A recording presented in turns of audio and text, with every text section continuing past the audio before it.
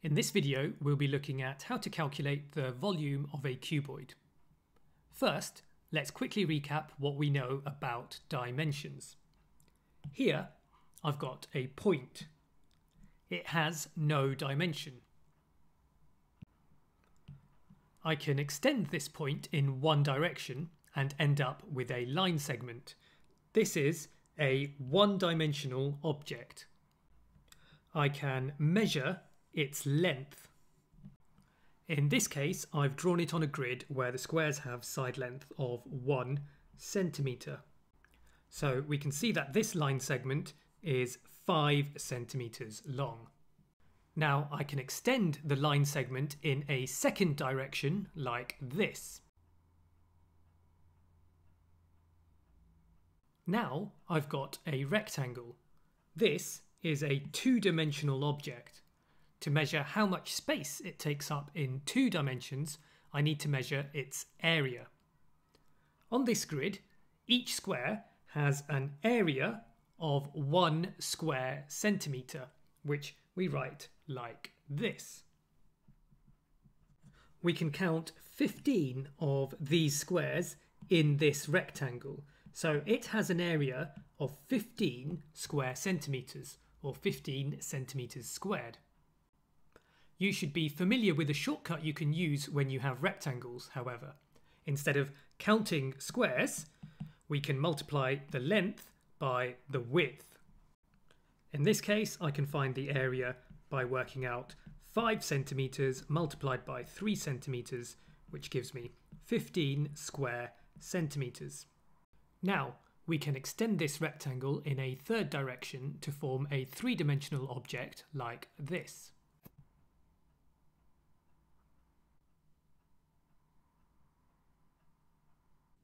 This is a cuboid.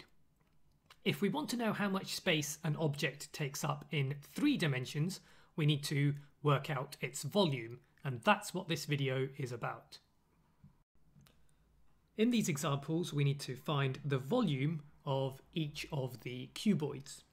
Now, the first cuboid is actually a cube with side length 1 centimetre. It is 1 centimetre long, 1 centimetre wide and 1 centimetre high.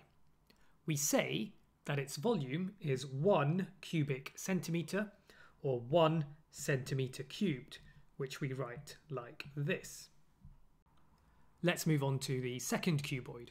This is 2 centimetres long, 4 centimetres wide and 3 centimetres high. To find its volume, we need to work out how many cubic centimetres would fit into a box this size.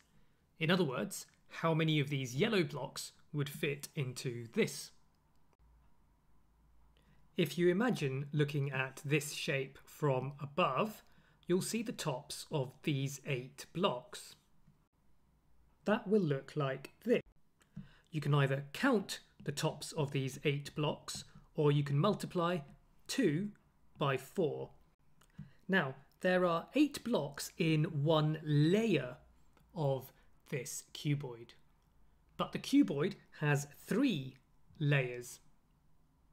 We can build up the layers one by one like this.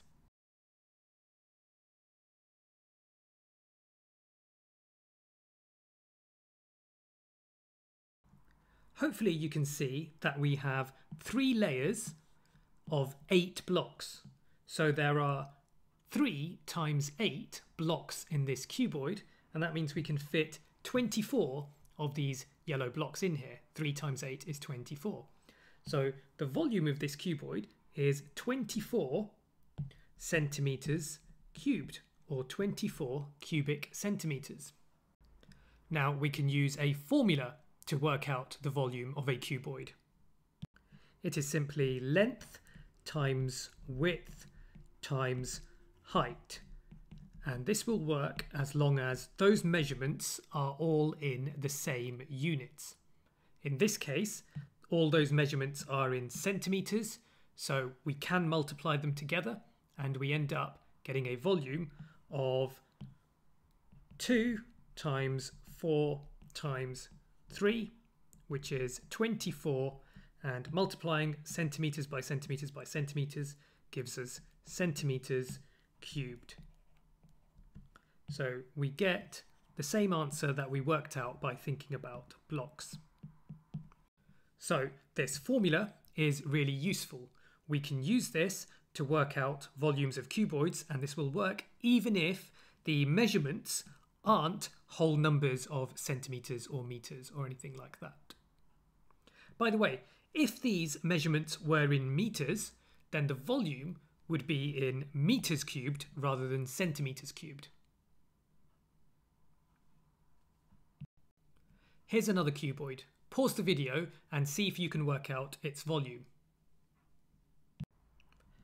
Here's what you should have got. We saw a moment ago that the volume of a cuboid equals length times width times height. First, let's make sure all the measurements are in the same units. Here, yes, they are. They're all in centimetres. So we can work out the volume as 5 times 7 times 12. And if we work that out, we get 420.